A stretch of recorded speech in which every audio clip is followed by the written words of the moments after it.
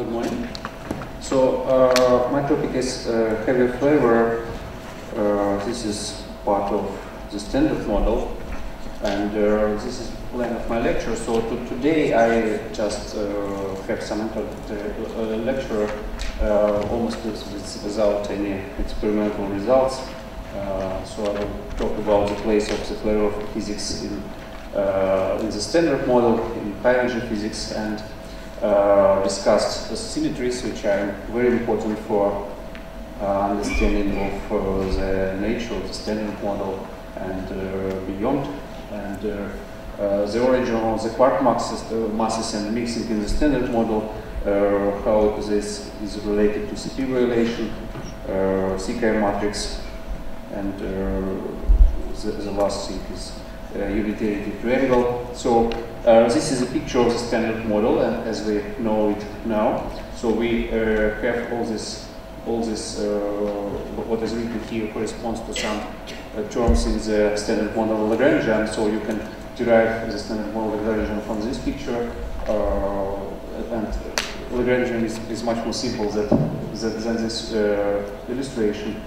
But I think that it's more illustrative for understanding how everything is connected in our world, and this is not all what we know now. So in addition to this, certainly there is something which lies beyond the standard model, and we certainly know that the standard model is not the theory of everything, and there are many phenomena which lie beyond this simple this square, and in addition to this, we certainly need to merge everything to be combined with astrophysics, with cosmology, and there are a lot of things which lies beyond this simple square. And flavor physics lies somewhere here. It's a part of standard model, but it's really mysterious part of the standard model, because we don't know how this flavor physics is just connection of all these fermions, probably except for neutrino, which needs special treatment. How these fermions couple to scalars, how they get their masses from interaction with scalars, and okay, let's move to the next one to understand this. Because if it just takes the bosonic part of the standard model, it consists only of 5 free parameters. One of them has dimension of energy, and this is probably okay because we need some dimension parameter which shows the scale of the theory. And in addition, we have 4 dimensionless parameters, which are approximately of the same order, so they are of the order of 1. And this is quite natural. Moreover, we have a hint that they have some common origin, at least pH constants have some common origin, because if we just look how they run with energy, we have some point which is point of intersection. This is not the picture which is just standard model where they don't cross each other, but just the minimal theory over the standard model results that they cross somewhere. So it means that these parameters are probably connected to each other. And if we now look at the fermionic part of the standard model, the flavor sector, we have a lot of new free parameters, in total 13. They are all dimensionless, and 9 of them are related to the masses of fermions. This is Yukawa constants, and in addition we have 4 parameters that describe mixing in the quark sectors. And this huge number of extra free parameters, which are not fixed by theory, is a really mysterious part of the standard model, because we have no idea why we have 3 generations of fermions. We don't know why these certain parameters have these values which they have, and there is a huge hierarchy of the parameters, for example, Mikau parameters. So they vary from 10 to the minus 6 for electron, the lightest from fermions that get with the standard model their masses from just coupling to the Higgs field, from 10 to the minus 6 to almost exactly 1 for T quark. And also mixing is also interesting because again we have some big spread of the parameters. The smallest one is about 10 to the minus 3, while the largest one is 1. And we have in addition the phase, complex phase in the mixing matrix, which is, okay, it can be of the order of 1. And all this wise is what we call this the flavor puzzle.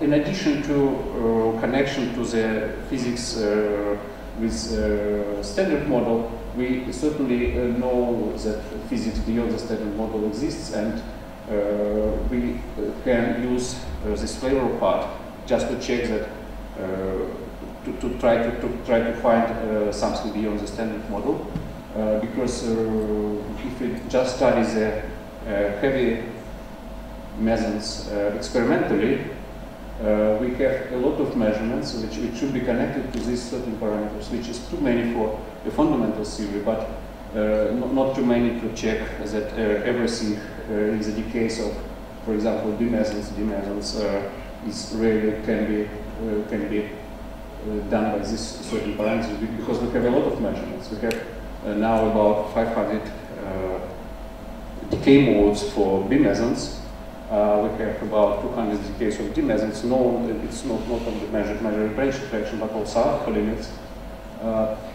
And a lot of phenomena can be studied with flavor mesons, in addition to just measuring branch reflection, like CP violation, where we can try to find new particles which lie at the mass scale well above the standard model scale. For example, these loops or this annihilation of b mesons is sensitive to particles which may be very heavy. In addition, we have another interesting phenomenon in the flavor physics is the CP violation, which is just needed for universe construction. And up to now, we have only known source of CP violation, which comes from the flavor sector of the standard model, and we know that it's a little bit too small to explain the present status of universe, but this is just the only known one which we really can measure experimentally. So flavor physics is related to three parts, to the still mysterious part, how this many parameters produced in the standard model is related to cosmology, and also it's a way to search for physics beyond the standard model. Okay, so I will start with symmetries, which is an important part for understanding of the physics in standard model and beyond. And quantum field theories introduced possibility for violation of this new symmetries, which were recognized really only last century. So three of them. This is parity violation, the symmetry under changing of the sign of charge, and time sign free.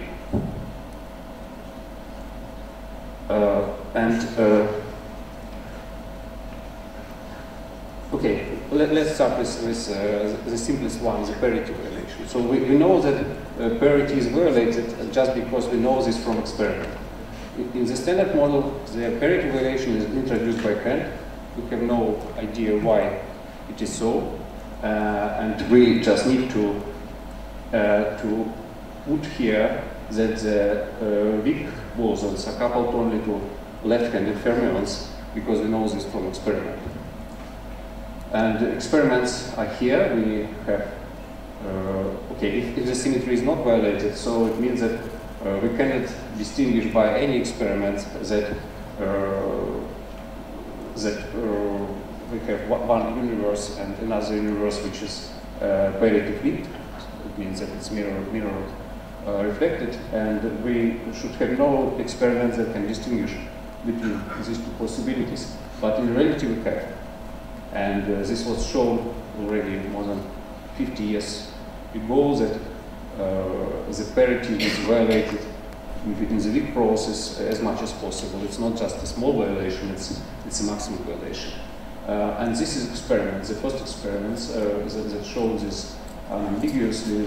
It's a Wu experiments where we have correlation between the spin of the nuclei that decay via beta decay with the direction of electron. It's shown like here because we have, so this is time where after the species of cobalt was cooled down to a very low temperature, and with time this polarization is vanishing because the species is heated, and after polarization vanishes, so we see constant dependence, and when it's polarized, the probability to emit electrons to this direction is smaller if the polarization is go upward, and it's larger if the polarization is down. The similar experiment was done by Lederman, but not with nuclei, with decay of pi.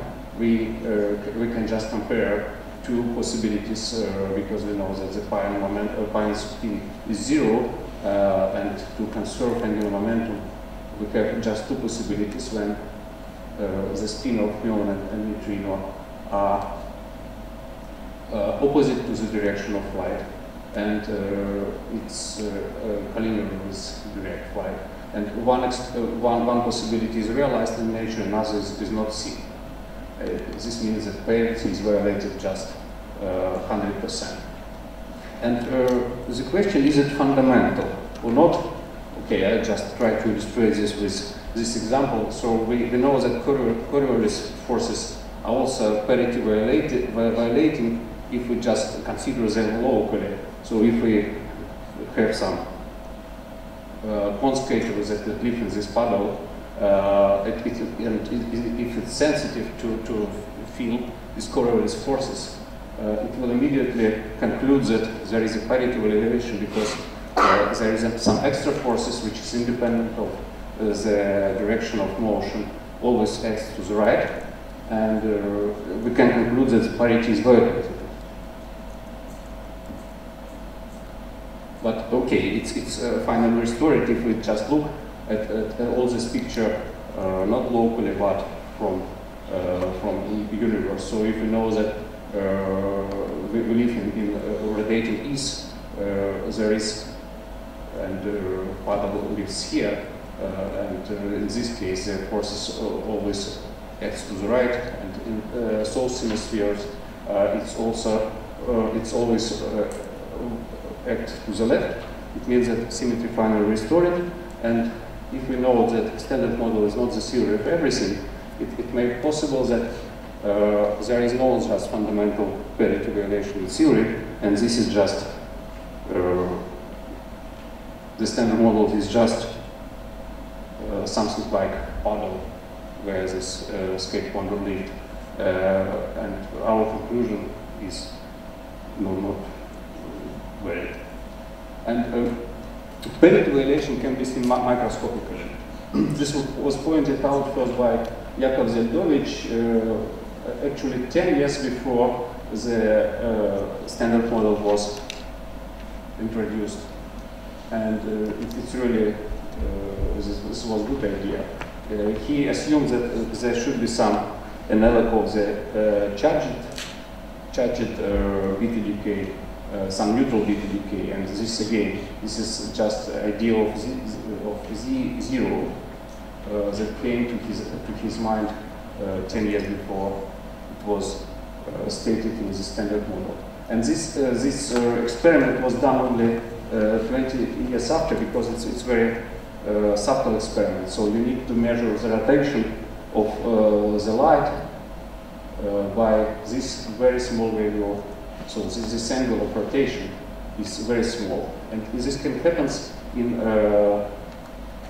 heavy atoms. You know that there are materials that can rotate the polarity of light, and it's okay, but they are molecular. Molecular has some structure, and therefore it can rotate light. And if we just look at these materials, in nature there are two types of these molecules. They have left and right isomers, but for atoms it's not possible. So if we have some atoms that can do this, to rotate the optical arrow for light, it means that we have parity relation. It was observed in Novosibirsk this year. So another symmetry corresponds to the charge conjugation. But before we introduce charge conjugation, we should need to understand what is antimatter. It was introduced first by Arthur Schuster 30 years before Dirac introduced it theoretically using his famous Dirac equation. And Schuster just used the idea of symmetries. This happens exactly after Thomson discovered electron, which is negatively charged, and the idea of Schuster that nature should be symmetric. There should be another electron which is positively charged. And going in this direction, he hypothesized that there should be anti-atoms, probably even solar systems which is built of antimatter. And he understands that if they meet, I mean matter and antimatter, they should annihilate.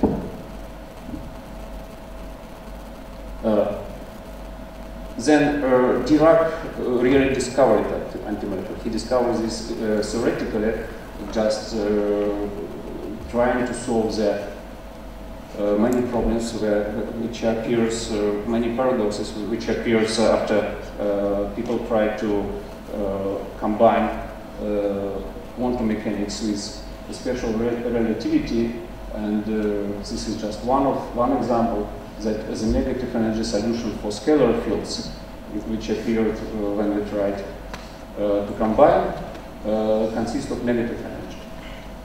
And Dirac tried, we failed to explain how to work with negative energy in the simplest case of scalar fields. And Dirac tried more complicated one with fermions, and finally with fermions it's really some fantastic idea. So you cannot solve the problem with the simplest field, and he tried more difficult field.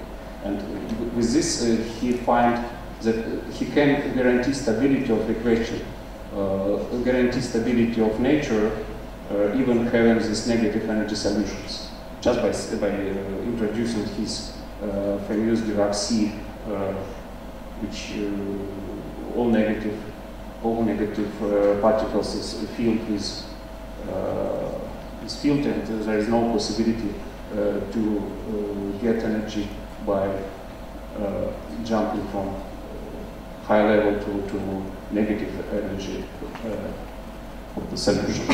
And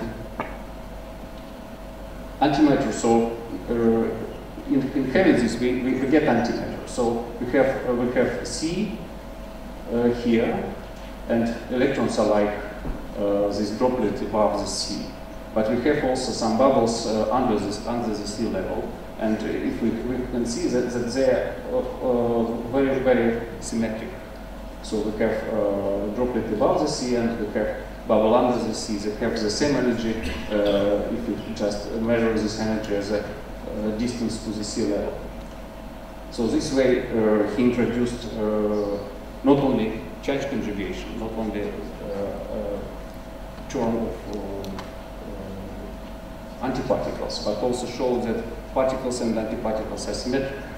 They were finally found, and it became not just a mathematical thing, but a real thing after Anderson discovered positrons in cosmic rays. Okay, so we have, according to Dirac, we have antiparticles, which is just charge conjugation states, and for any particles we can introduce antiparticle. This is a negative energy solutions. For some particles, antiparticles and particles are the same. For example, for a photon, and if we just this symmetric things means that these particles and antiparticles should have all characteristics to be the same, like mass, spin, but all except for charges. Charges should be just opposite. And if we have really symmetry under charge conjugation, it means that there should be no experiments that if we do it with particles or with antiparticles, there should be the same results if parity is really, if charge symmetry is really exists. And again, in the same 1956, when the parity violation was observed, it's simultaneously means that this big decays also violate charge conjugation symmetry, because Lederman also made the experiment with positive pions and negative pions, and if you just have symmetry applied to these states, which we can see in the experiment, we have this final states, which is not seen.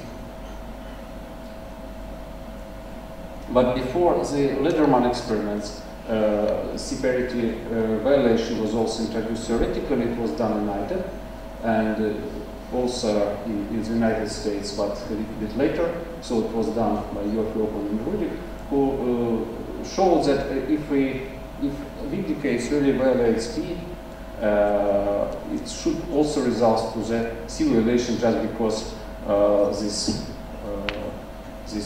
scalar product of vector and pseudo vector is invariant under T violation, and therefore, if we believe that CPT theorem is valid and T is conserved, then C parity should be also violated, and this is really so.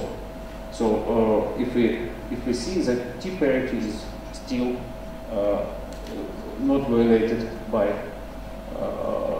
all experiments that were done at that time, and Landau introduced combined symmetry of C and P simultaneously.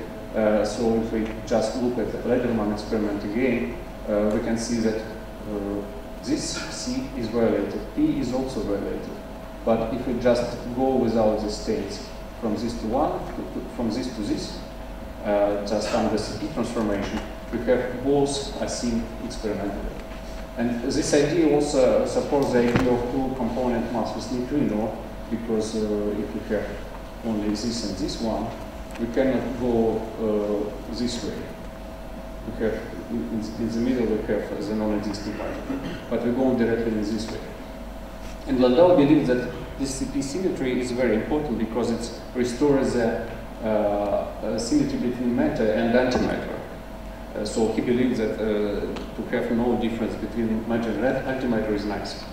And only 10 years after, it was recognized that this CP violation is really very important for our universe.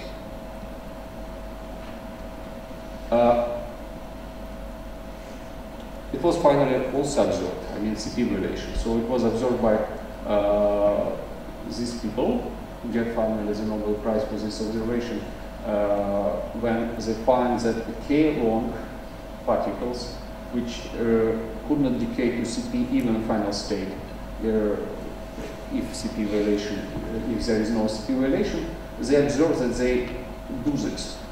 So they observe the very rare that K-long can decay to pi plus pi minus, and the ratio this is CP relating, this is CP allowed state. The ratio is really tiny, it's less than 1%. If we try to understand how this can happen, there are two ways. One is if CP even CP odd final state, the CP odd particle in the way before decay converted to CP even final states, which finally decay without CP relation. It also can happen in the moment of the decay. So this is how we distinguish them.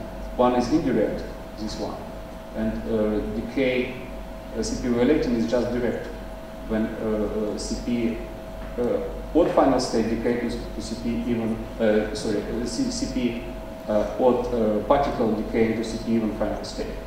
We know that in reality both exists, but for the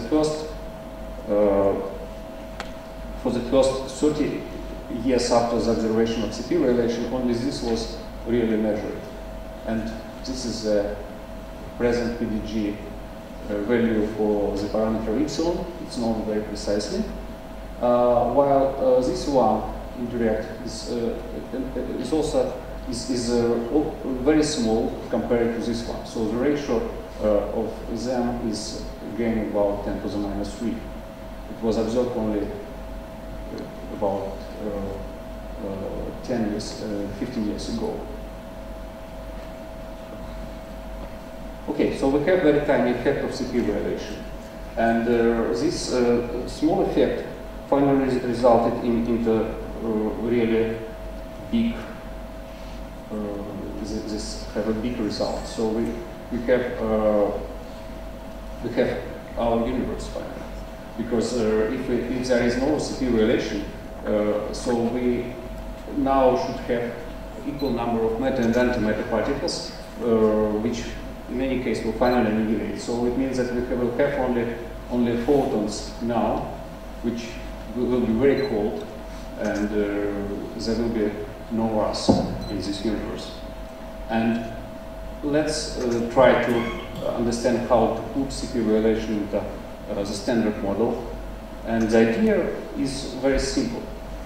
We need to have charges in big decays, which are different if we have just normal decay and CP free decay. To have them different, it's the best way is to have them complex. In this case, they're not equal. In principle, this doesn't help to see any CP relation observables, because for decay rates, we always have this square here. It means that if they are if even they are complex, their absolute value are the same, and the probabilities of any decay will be the same under a CP operator. But we can introduce more complicated simply. We can believe that there are two amplitudes resulting to the same final state. For example, decay of K meson to pi is driven not by a single amplitude, by two. If we have so, and just try to do the same way, we still fail. We have still the sum of two amplitudes have the same distance, the same lengths here and here. But helpful thing if we have some extra amplitude which is not changed under CP translation. For example, strong phase can be used as a reference phase. In this case, different. Okay, we have this is for particles, this is for antiparticle, and if we sum these two amplitudes A and B, for particle we have this length, and for antiparticle it will be a different one. So we have really having complex charge. We can really introduce CP relation.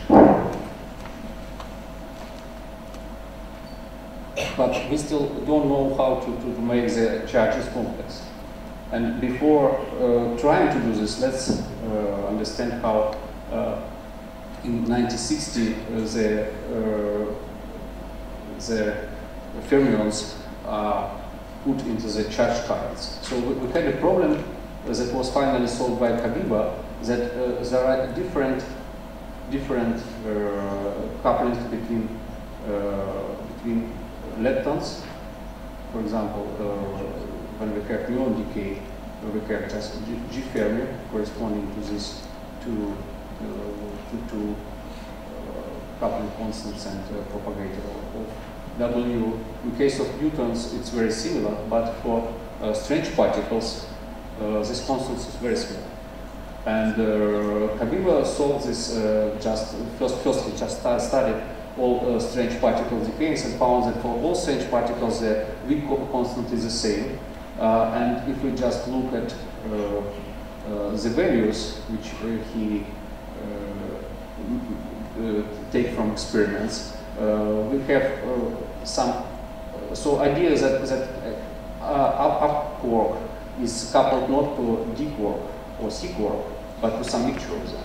And these coefficients are so that the total squared, if you just add squared of them, we have unity. So the probability is add up to 1. And it's convenient to say that alpha is cosine of Kabiba angle and beta is sine of that angle. So this successfully explains everything, all decays of strange particles, except for one when Kn decay to fermions, because it's this box diagram here is divergent, and it means that this decay should have a very big rate. However, experimentally it was very small. So this problem was solved in 1970 by Glacier, Leopoulos, and Miami. This is so-called G mechanism. When they postulated the existence of the force quarks that used to cancel this divergence. And this idea helped to restore some symmetry between leptons and quarks, because we have finally both 4 leptons and 4 quarks, and also symmetry between up and down. Okay, now we have already standard model if we live in 1970, and if we have standard model, we need to understand how this mixing can appear. So in the standard model, we have to introduce some scalar fields to account for a broken SL2 symmetry, and if we live here, the symmetry is broken.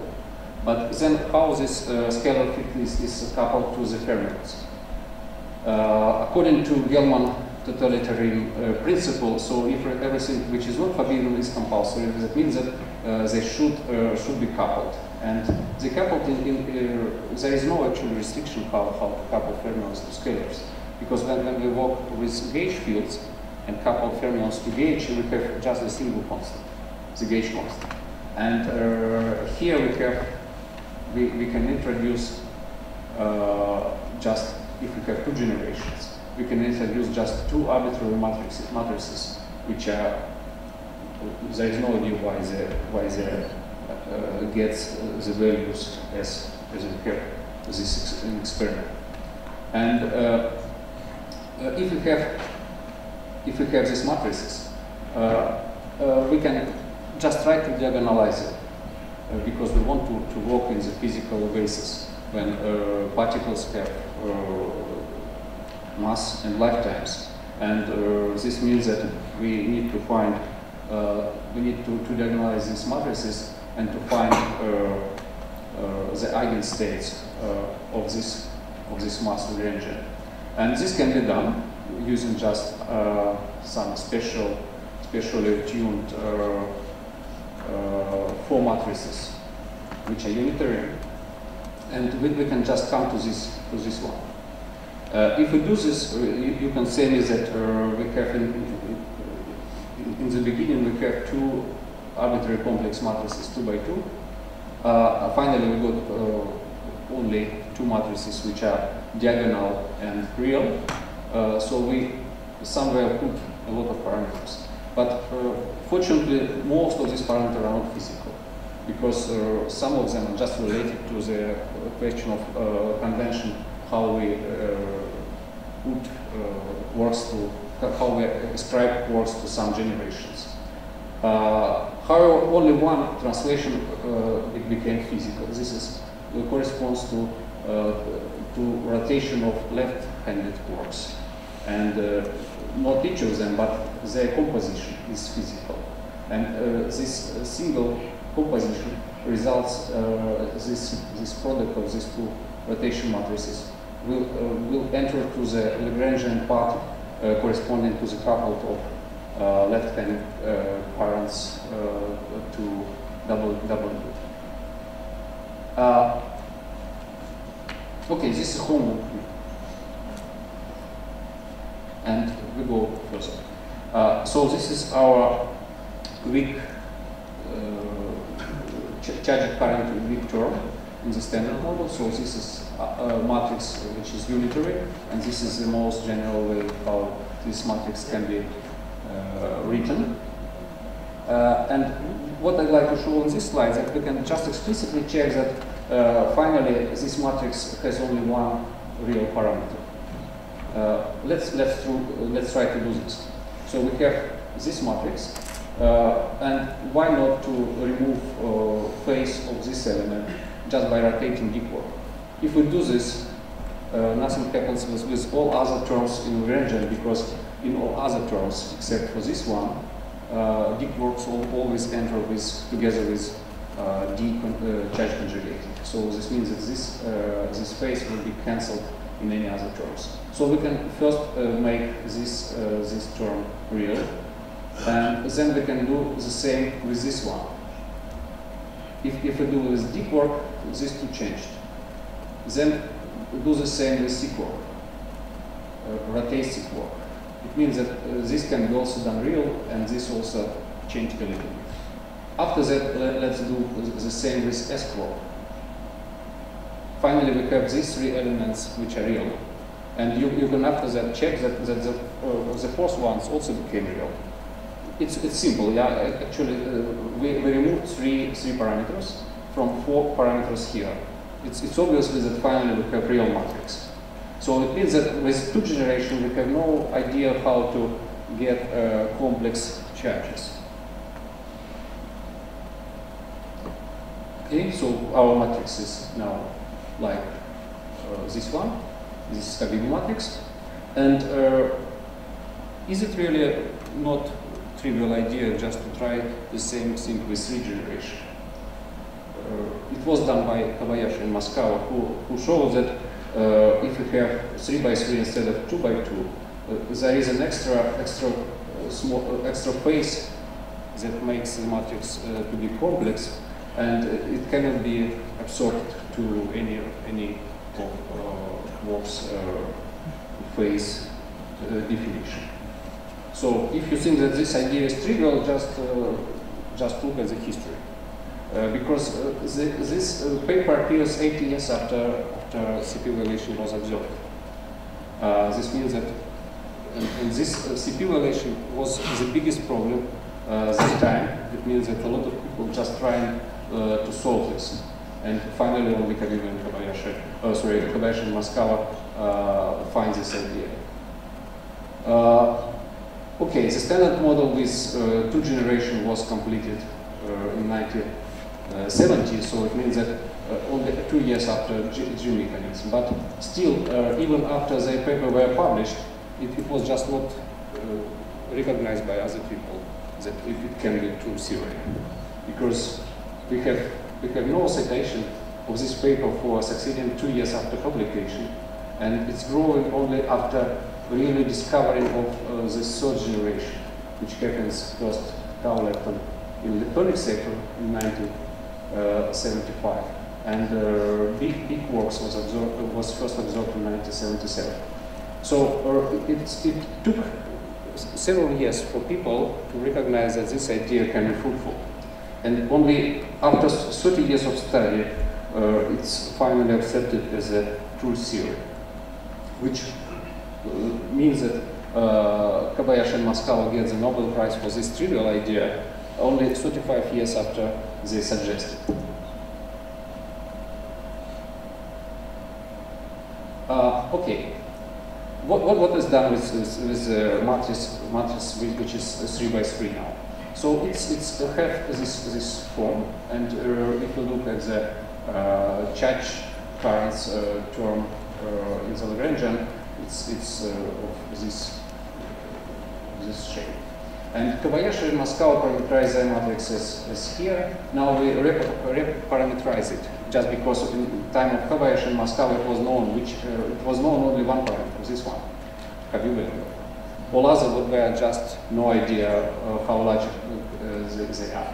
Now we know that these parameters are the smallest one, but if we attribute this weak phase to parameters, okay, so if I attribute to this corner, we just cannot see this phase, because these two will be almost real, because this is big, this is small. So we finally attribute to this one, and in this case, this delta angle is big. Otherwise, with this parameterization, it's very small. So we just difficult to see that there is a CP relation. And this is some history. I don't like to talk too much about this. This is history of physics, flavor physics after the Kobayashi-Moscow ansatz was introduced to the theory. And CP relation is possible with Kobayashi-Moscow. It doesn't mean that it's obligatory should exist, because this is the necessary conditions which should be satisfied by nature to produce CP relation using Kobayashi-Moscow ansatz. So we should have all masses of quarks to be different. Okay. All up-type quarks should have different masses. All down-type quarks should have different masses. And in addition, the matrix should be really complex material. And this is parameterized by the so-called Yarskov determinant, which is shown here. And in the standard model, it's extremely small. It's 10 to the minus 5. It can be of the order of 1. But in fact, it's only this value we have. And we also observe hierarchy of these matrix elements, which are, this is just absolute values of these 9 elements, and they are like here. So the matrix of Kobayashi-Moscow is almost diagonal, with almost 1 here, and very small parameters, very small off-diagonal parameters, especially between the first and the third generation. The mixing is extremely small.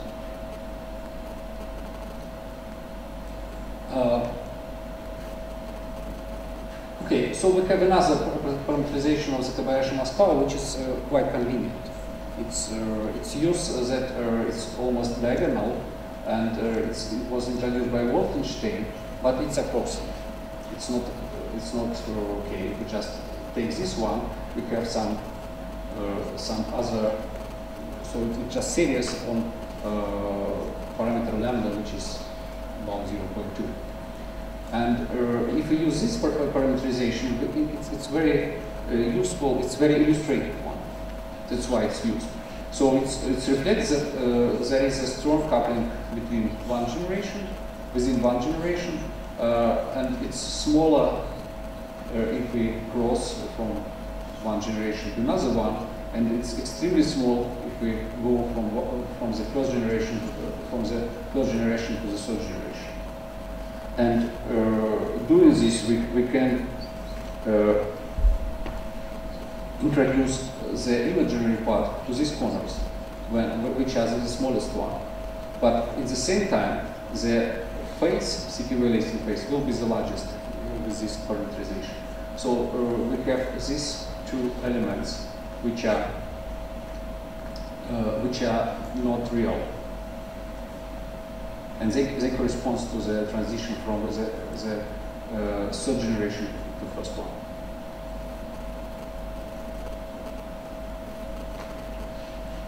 Okay, so we have Kobayashi-Moscow matrix like this one.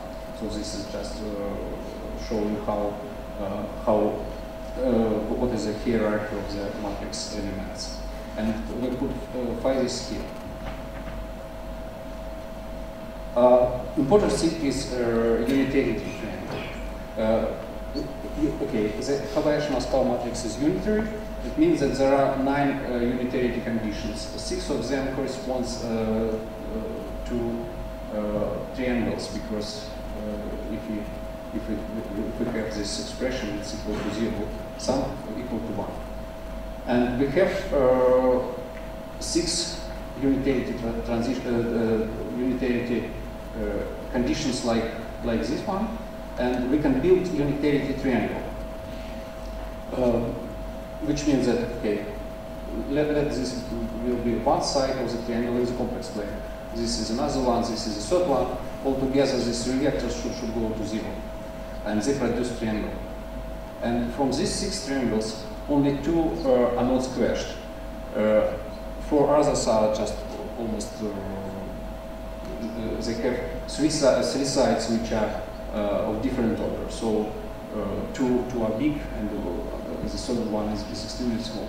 But for 2 of them, all 3 sides are of the same order, if we the same order of lambda. Yeah? And these triangles are important because we can just try to check these unitary conditions experimentally. This is the most important one, which will be used in my next lectures to check that the Kobayashi-Maskal model is true theory. And this is our triangle, and it's quite convenient to have this side equal to 1. We just normalize 2 other sides by the base of this triangle, and in this case, this point corresponds to rho and beta parameters of Wolfenstein. Let me just remind you what is rho and beta.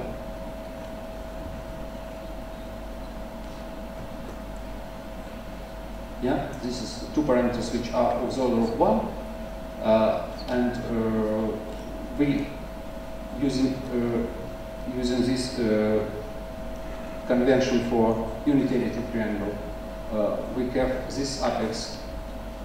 This position of this apex is this is coordinates of this apex, rho and beta. Okay, so next lecture I will talk about experimental study of this unitarity triangle, and today I will just summarize that. I hope very much that you believe me that the flavor part of the standard model is really the most mysterious part, because if we, and it comes from the coupling between the scalar field and fermionic fields, because in all other part of the standard model there is no freedom to introduce parameters. So if we have just free fermion Lagrangian, there is no free parameters at all. It's massless. And if fermions or scalars couple to gauge fields, there is no extra parameters except for coupling constants of these gauge groups. And because if you have non-abelian group, the charges can be only 0 or 1. They fixed by self-coupling of the non-abelian gauge fields. Abelian charges, we have still freedom to ascribe different charges for electron, for example, quarks that can be 1 or 10. But this finally is determined that all charges should be somehow related, because we would like to have cancellation of triangle anomaly, and this means that the sum of all charges should be 0. But in the sectors of coupling of Yukawa of scalar fields to fermions, there is complete freedom. Fortunately, as I showed you already, this matrix, which are almost which are just arbitrary, many parameters from these matrices are not physical.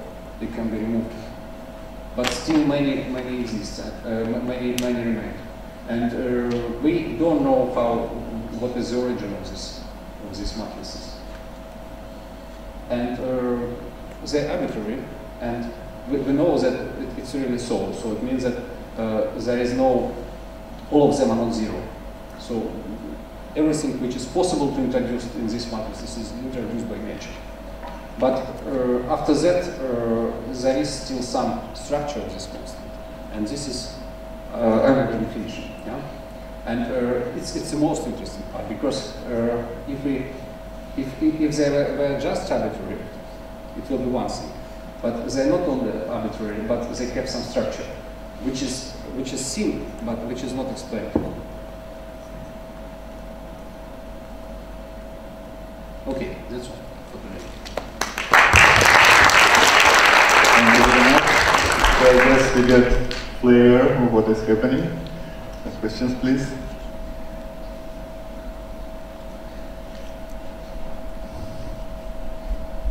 You ready for ski competition? Brains are already there.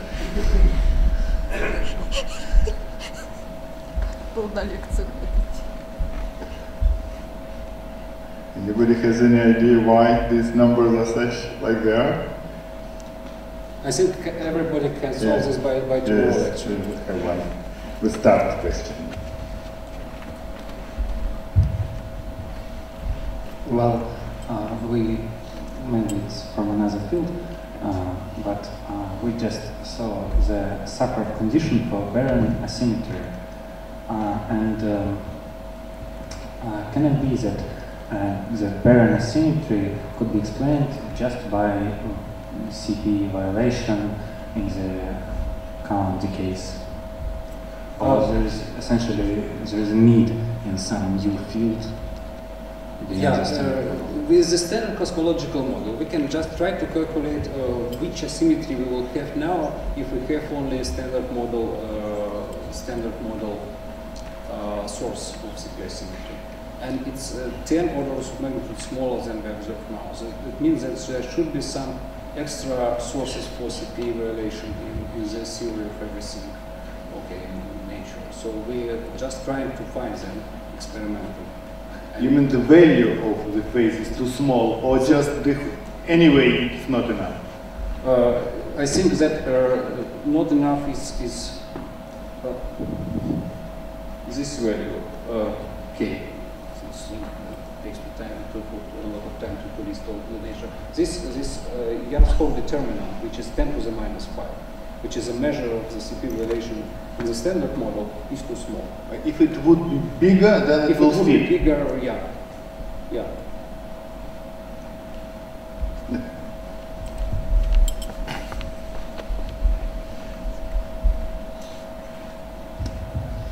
Do you know any process or theory that can predict process that can violate, that can cause a CP violation via the strong interaction?